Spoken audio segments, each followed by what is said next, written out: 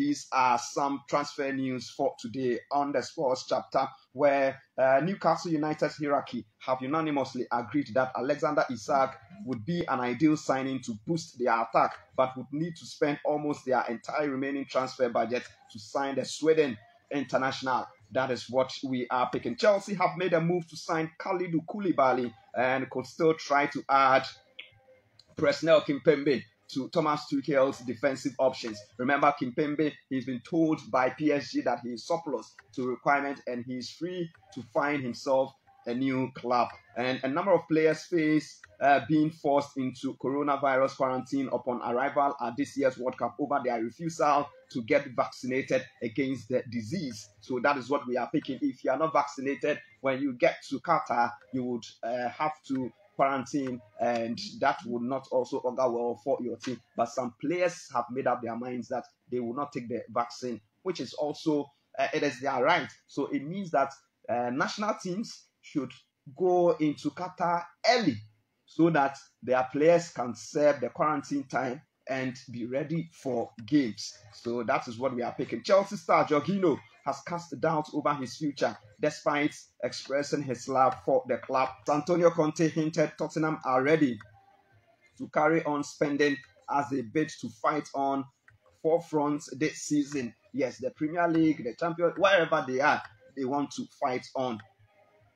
Manchester United want-away star Cristiano Ronaldo was offered to PSG, but they rejected him. That is what reports are suggesting. Arsenal and Manchester United are reportedly interested in a transfer for Kyle Walker-Peters.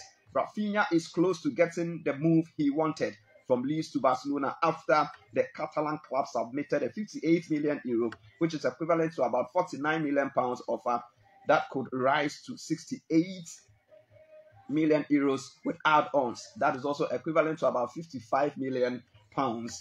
And the Daily Mirror, if you look at the Daily Mirror, Raheem Sterling is jetting out to join his new Chelsea teammate as Thomas Tuchel steps up his bid to land Kalidou Koulibaly.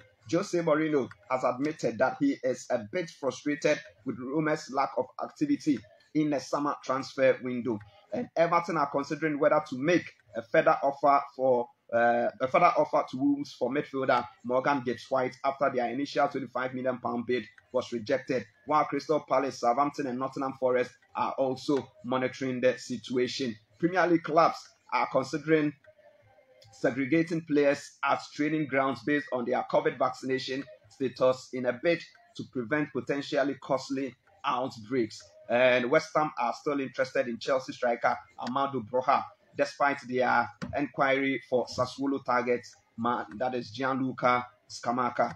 And Cardiff City are in the news. They are set to complete a deal to bring former Liverpool forward Sheyi Ojo to the club.